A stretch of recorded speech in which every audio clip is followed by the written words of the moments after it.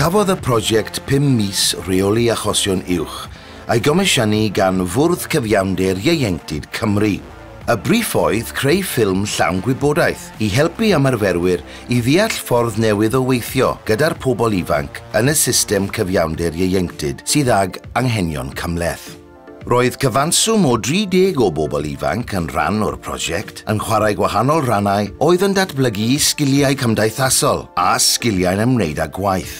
Cynhyrchodd y bobl ifanc y fideo eu hunain gan roi cyfle iddyn nhw gael llais.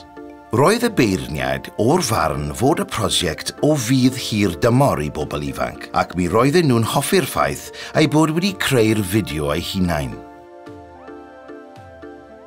Prosiect sy'n cynhyrchu cylchgrawn ydy Eastern Chatter sydd wedi bod yn rhedeg yn Ysgol Uwchradd Eastern yng Nghaerdydd ers 3 blynedd.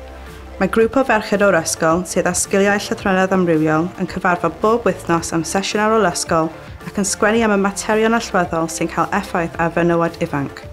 Mae'r pynciau'n amrywio o fwlio i ddelwedd eu cyrff a'i bwriad yw helpu merched eraill yn eu hysgol a'u cymuned i'n deimlo'n gryfach a theimlo fod ganddyn nhw ddigon o wybodaeth. Teimlai'r beirniad fod y prosiect yma wedi helpu i ddod â'r gymuned at ei gilydd a'i fod wedi datblygu sgiliau'r pobl ifanc a gymerodd rhan yn arw. Mae Wiki TV yn rhoi llwyfan i bobl ifanc rhwng 11 a 25 oed yn Rhondda Cynon Taf, rhannu gwybodaeth i ieuenctid ar y cyfryngau. Mae Wikid yn rhoi siawns i bobl ifanc fod yn greadigol, drwy roi cyfle iddyn nhw adeiladu portffolio proffesiynol ac ennill profiad ymarferol fel newyddiadurwyr, neu ar gyfer swyddi eraill y maes y cyfryngau. Mae Wikid TV hefyd yn adnodd pwerus ar gyfer cynnig gwybodaeth, cyngor ac arweiniad i bobl ifanc ar bynciau sy'n bwysig iddyn nhw.